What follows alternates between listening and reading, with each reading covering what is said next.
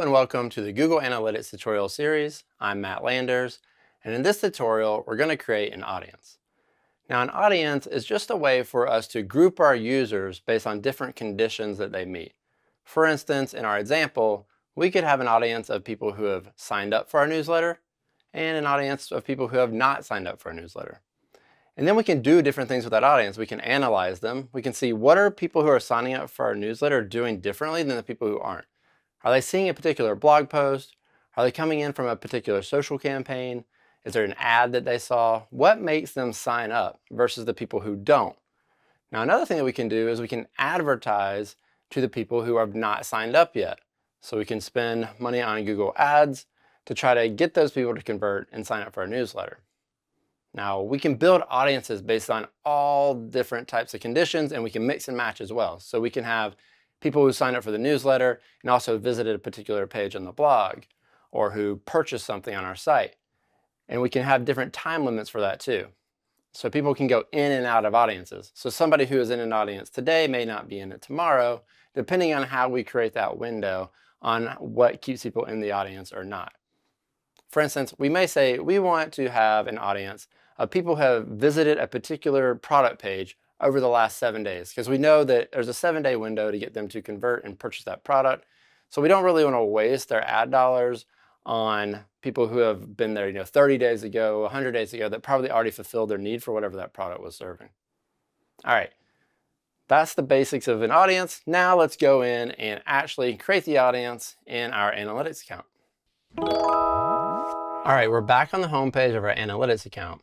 And what we want to do is we want to create an audience of people who have signed up for our newsletter. So let's go ahead and do that. We're going to go down to the left and click on Admin. Then we'll go to Audiences. And we'll see that we have two audiences already here. We have our All Users and our Purchasers. Now these are already created for us. All Users are just anyone who sent an event to us. So anybody who's viewed a page or done any other action. And then Purchasers are people who have sent the purchase event. We haven't done that, but this is already created for us, so that audience gets populated if we ever implement the purchase event. All right, let's go ahead and create a new audience. And let's check out some of the options here. In our General tab down under Suggested Audiences, you'll see that we have some things that we could just choose right out of the box, like recently active users, 7-day lapsed purchasers, a lot of different options here. And we can go to templates and see even more. So like what technology have they used? Have they used mobile devices or desktop or whatnot? And then we have predictive. These are ones that have ran through our machine learning models and ones that we have predict that will do something or take some action. So people who are likely to make a purchase in the next 7 days, people who are likely to churn. And I'm sure that this will get populated with more audiences over time that we try to set up for you. But in this demo, we are going to actually create a custom audience.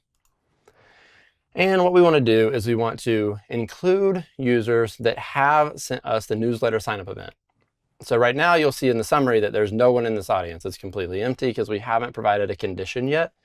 And we can add inclusion conditions or exclusion conditions. And it must meet all of them. So let's see. We can go and say, I want to find people who have signed up for our newsletter.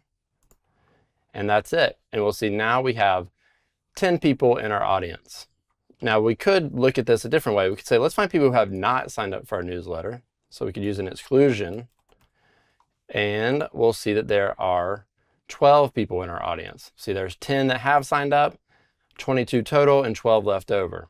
All right, let's go back and change it back the way we had it to people who have signed up. And let's look at one more thing. We have our membership duration. So this means people that have signed up for our newsletter in the last 30 days.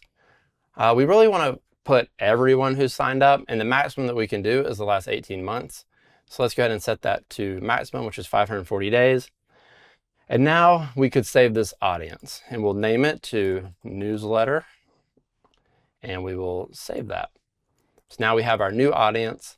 But let's keep in mind that this audience is not populated for the next 24 to 48 hours. That doesn't mean that you won't get anything in it once it is populated.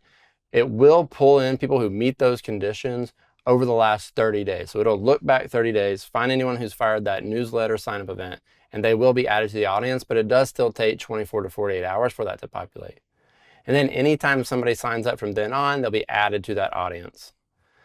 All right, then we can use that audience, once it's populated, to do filters on reports, add different dimensions, and we can also export this audience to Google Ads and bid on it as well.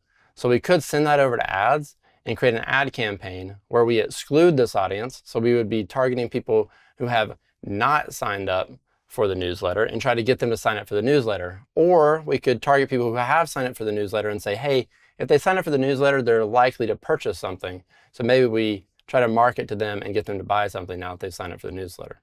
A lot of options we can do here, which we're going to explore in future tutorials. But hopefully this gives you a really foundational understanding of what audiences are, how to create them, and then how to use them, which we will explore that more in future tutorials. All right, if you enjoyed this video, please like, subscribe, and subscribe to the playlist as well. And if you have any feedback for us, leave us a comment and join our Discord server. If you have other videos you'd like us to make, ask us in Discord, and we will try to do that if there's enough demand for it. All right, thanks for joining. We look forward to seeing how you use this content in your own campaigns. And until then, happy measuring.